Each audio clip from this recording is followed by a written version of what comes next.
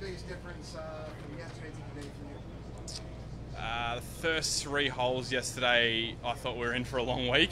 We were huddled under some sort of palm tree over on the back of the 12th green, rain coming in. I was watching it, and I don't think it could get more sideways without getting physically 90 degrees, the rain. And I was 2 over through 3, and I was like, might be heading back to the mainland on Friday. But yeah, it's the weather improved, and I was able to sort of claw back. And then, yeah, today just probably pretty similar, like maybe a fraction better, and then obviously finished really nicely there with an eagle on 17 and birdie on 18, and all of a sudden it looks like a round that was probably a lot better than it was. Just talk me through your transition over here into the PGA Tour. I know you've had played success worldwide. What made you kind of come over for the finals last year, to finals, and earn your card? I've always wanted to play on the PGA Tour, so I mean the opportunity to go to finals was perfect. You know, essentially you play well at one event, and that's a PGA Tour card locked up. So yeah, it was obviously a great opportunity, and we were fortunate to sort of take advantage of that straight away and get a schedule out, or somewhat of a schedule out here. It's been, you know, it looks like it's pretty tough through the fall series to even get some starts out of our category, but it's kind of the way it is. I think for your first year out here as a rookie, you've just kind of got to take what you get. So you know, weeks like this where we do get a start, we've got to take advantage of it. And you know, I sort of look forward to playing a lot of the venues through the year as well. You sort of watch them on TV so much as a kid. Like, it'd be cool to sort of stand in some of those spots, actually hitting the shots rather than watching it on TV.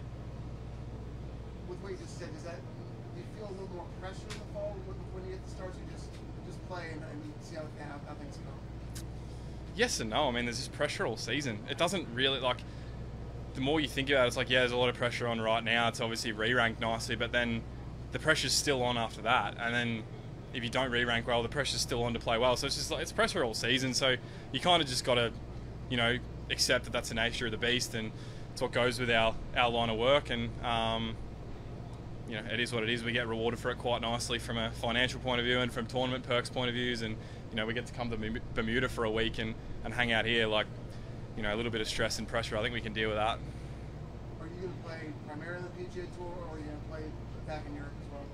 I want to try and play a bit of a combination. I mean, Europe have been great to me. I played out there as an affiliate member in 2018, and you know, everyone's welcomed me really well out there, and I made a lot of good friends out there as well. I enjoy playing a few of the courses out there. So where the schedule permits, I want to try and play some of the bigger events back there for sure.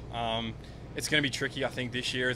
As I said, being a rookie, you know, you're probably going to be on the edge of whether you can play, you know, whether you're going to get into some of the events over here or not. So sort of just have to, you know, take it week by week in a way and just see what we can play. But I definitely, and I mean, even the PGA Tour of Australia, I want to keep supporting Australian golf back home too, where I can. So, you know, the world's opening up a little bit more now. People are, obviously everyone's getting vaccinated, and, you know, countries are making it a little bit easier to travel. So it's making it possible to play a bit more of a worldwide schedule, I think, too.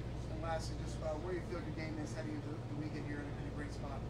Yeah, I mean, I really struggled in Napa and Jackson, and I got my coach out for the last 2 weeks, and I want to say we made big changes, but they were probably just getting it back to what it should have been. So that's starting to feel a bit more normal and natural now, and I've obviously hit 36 holes worth of shots where I can sort of trust it and feel like, you know, I've got some results to look back on to feel like I can trust the golf swing that I'm trying to make. And you know, it's been a good test out in the wind as well. If it was going to break down and show up that it wasn't ready, it would have done it. But it's held up quite nicely. I've hit a lot of nice shots through the wind, and yeah, it's sitting here at 3 back on in the weekend.